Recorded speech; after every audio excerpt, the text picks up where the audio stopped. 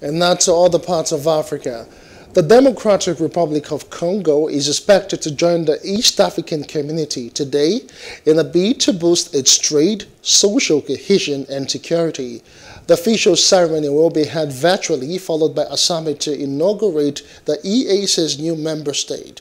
Bordering 5 member states of the organization, Tanzania, Burundi, Rwanda, Uganda, and South Sudan, the DRC was assessed from June 25 to July 5 on its level of compliance with the organization.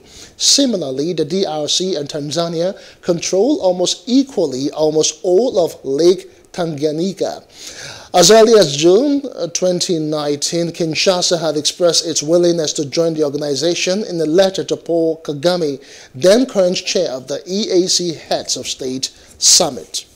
Please do subscribe to our YouTube channel and don't forget to hit the notification button so you get notified about fresh news updates.